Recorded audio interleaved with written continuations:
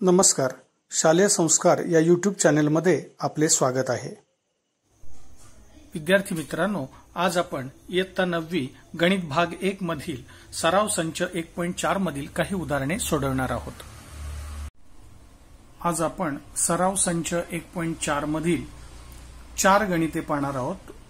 पहिलं गणित, दुसरं, तिसरं आणि 5वं ही 4 गणितं आपण आजच्या या व्हिडिओमध्ये पाहणार आहोत. पहिलं गणित पाहूया. जर इ.9व बरोबर 15, इ.9व संयोग बी बरोबर 29, इ.9व छेद बी बरोबर 7, तर इ.9व बी बरोबर किती? तर या गणितात इ.9व ची किंमत दिलेली आहे. इ.9व संयोग बी ची किंमत दिलेली आहे 29, इ.9व छेद बी बरोबर 7, तर आपल्याला किंमत काढायची आहे इ.9व बी किती. मग आपल्याला सूत्र माहिती आहे की इ.9व संयोग बी बरोबर इ.9व अधिक इ.9व बी वजा इ.9व छेद बी. मग या सूत्रामध्ये किमती ठेवल्या. ही किंमत दिलेली आहे. संयोग संचाच्या घटकांची संख्या 29 आहे. ए मधील संचाच्या घटकांची संख्या 15 आहे. बी संचातील घटकांची संख्या आपल्याला काढायची आहे आणि इ.9व छेद बी तील घटकांची संख्या गणितात दिलेली आहे 7 आहे. या किमती ठेवल्या. 29 बरोबर या दोघांची वजाबाकी झाली. 15तून 7 गेले, 8 राहिले. इ.9व बी ला आहे तसंच लिहिलं, प्लस चिन्ह आहे त्याचं. 8 ला डावीकडे नेलं. 29 वजा 8, इ.9व बी ची किंमत काढायची आहे. 29 मधून 8 गेले 21, म्हणून इ.9व बी बरोबर 21. आता सराव संच 1.4 मधील प्रश्न दुसरा सोडूया. गणित वाचूया. एका वसतिगृहात 125 विद्यार्थी आहेत. त्यापैकी 80 विद्यार्थी चहा घेतात व 60 विद्यार्थी कॉफी घेतात आणि 20 विद्यार्थी चहा व कॉफी ही दोन्ही प्रकारची पेये घेतात. तर एकही पेय न घेणाऱ्या विद्यार्थ्यांची संख्या काढा. आता हे गणित सोडवताना आपण सुरुवातीला संच साठी अक्षर निश्चित करूया. समजा चहा पिणाऱ्या विद्यार्थ्यांचा संच टी या अक्षराने आपण दर्शवला. तर गणितात आपल्याला किंमत दिलेली आहे की चहा पिणाऱ्या विद्यार्थ्यांची संख्या गणितात सांगितली 80 आहे, म्हणजे इ.9व बरोबर 80. कॉफी पिणाऱ्या विद्यार्थ्यांचा संच आपण सी या अक्षराने दर्शवला. तर गणितात आपल्याला किंमत दिलेली आहे की कॉफी पिणारे विद्यार्थी 60 आहेत, म्हणजेच इ.9व बरोबर 60. इ.9व चा अर्थ आहे कॉफी पिणाऱ्या विद्यार्थ्यांची संख्या, ती गणितात दिलेली आहे. तसंच गणितात आपल्याला चहा व कॉफी ही दोन्ही पेय पिणारी मुलांची संख्या आपल्याला सांगितलेली आहे 20.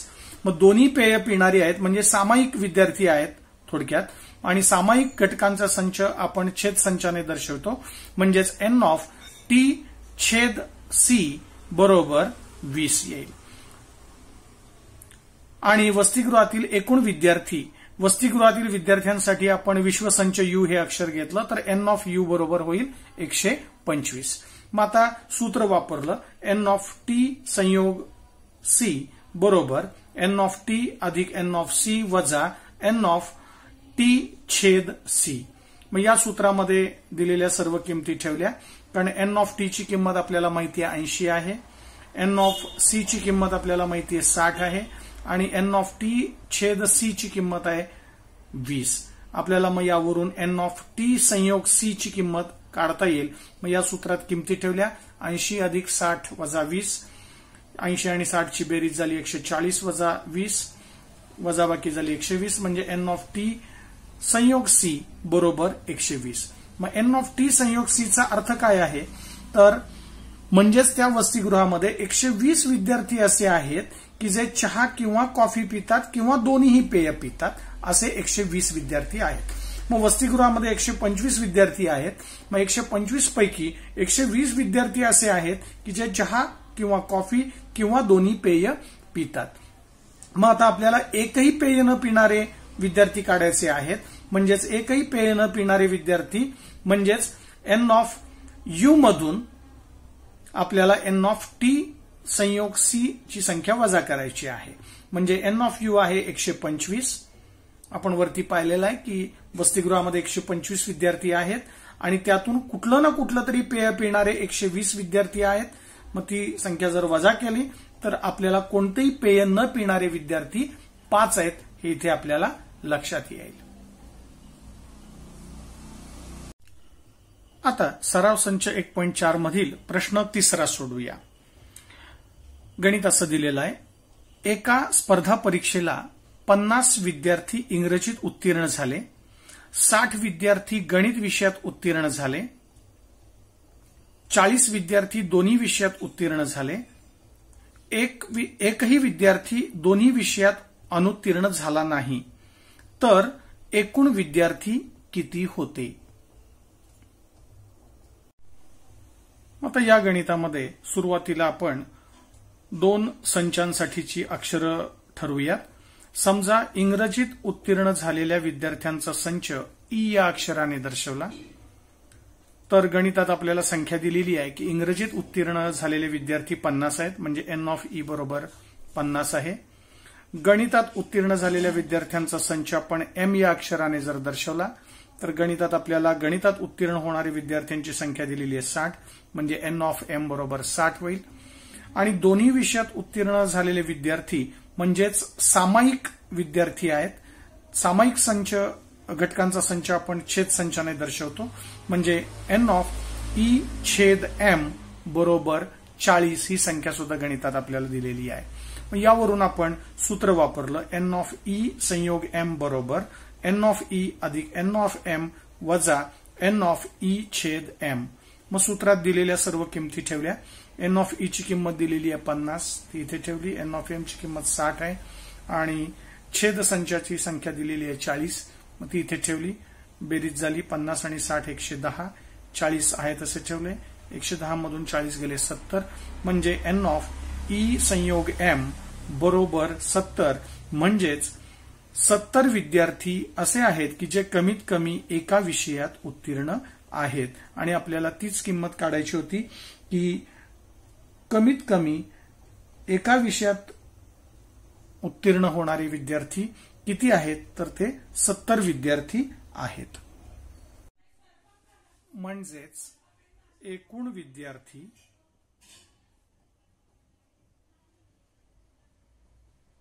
बरोबर 70. आता आपण सराव संच 1.4 मधील प्रश्न 5 सोडवूयात. शेजारील वेनाकृतीवरून पुढील सर्व संच लिहा. वेनाकृती दिलेली आहे. आयत जो आहे तो विश्वसंच यू ने दर्शवलेला आहे. हे वर्तुळ संच ए दर्शवते आणि उजवीकडचं वर्तुळ संच बी दर्शवते. यावरून आपल्याला या सर्व संचांच्या किमती लिहायच्या आहेत, म्हणजेच हे सर्व संच यादी पद्धतीने लिहायचे आहेत. आता या वेन आकृतीचं आपण निरीक्षण करूया आणि त्यावरून सर्व संच लिहूया. सुरुवातीला संच ए लिहायचा आहे. मग संच ए म्हणजे हे वर्तुळ आहे. मग या वर्तुळाच्या आतमध्ये कोणते कोणते घटक आहेत, तर x Y Z M N. तर हे सर्व घटक आपण संच ए मध्ये लिहिलेले आहेत यादी पद्धतीने. आता संच बी लिहायचा आहे. मग संच बी म्हणजे हे उजवीकडचं वर्तुळ आहे. यामधील घटक आहेत M N P Q R. त्यामुळे ते सर्व घटक एम या संचामध्ये आपण दर्शवलेले आहेत. आता पाहूया ए संयोग बी. ए संयोग बी म्हणजे ए आणि बी या दोन्ही संचांचा मिळून संच तयार करायचा आहे. म्हणजेच या दोन्ही मधील सर्व घटकांचा समावेश या संचामध्ये व्हायला पाहिजे. म्हणजे संच एचेही सर्व घटक आले पाहिजेत आणि संच बीचेही सर्व घटक आले पाहिजेत आणि सामायिक घटक मात्र एकदाच लिहायचे आहेत. मग ए आणि बी संचातले सर्व घटकांचा मिळून आपण संच लिहूया. X Y Z M N P Q R. मग हे सर्व घटक इथे आपण लिहिलेले आहेत. आता विश्वसंच यू लिहायचा आहे. विश्वसंच वेनाकृतीमध्ये आयताने दाखवलेला आहे. म्हणजे आयताच्या आतमध्ये असलेले सर्व घटक हे विश्वसंचाचे घटक आहेत. म्हणजेच x Y Z M N P Q R S T हे सर्व घटक विश्वसंचामध्ये येतील. आता लिहूया ए डॅश म्हणजेच एचा पूरक संच. आता एचा पूरक संच लिहिण्यासाठी यू आणि ए या दोन संचांकडे आपल्याला पाहायचं आहे. एच्या पूरक संचातले घटक कसे लिहितात, तर यू मध्ये असलेले पण ए मध्ये नसलेले घटक आहेत. मग यू मध्ये आहेत पण ए मध्ये नाहीत, हेच आपण वेन आकृतीवरून कसं लिहू शकतो, तर संच ए हे जे वर्तुळ आहे या वर्तुळातले घटक सोडून या यू मध्ये असलेले सर्व घटक आपल्याला लिहायचे आहेत. म्हणजेच ए संचातले घटक वगळायचे आहेत. म्हणजेच कोणते कोणते घटक लिहायचे आहेत, P Q R S T हे सर्व घटक यामध्ये येतील, एच्या पूरक संचामध्ये येतील. असाच आपल्याला बी चा पूरक संच लिहायचा म्हणजे बी डॅश लिहायचा आहे. म्हणजे बी मधले घटक सोडून यू मधले उरलेले सर्व घटक आपल्याला लिहायचे आहेत. मग या बी वर्तुळातले सोडून म्हणजे कोणते कोणते घटक लिहायचे आहेत, x Y Z S T.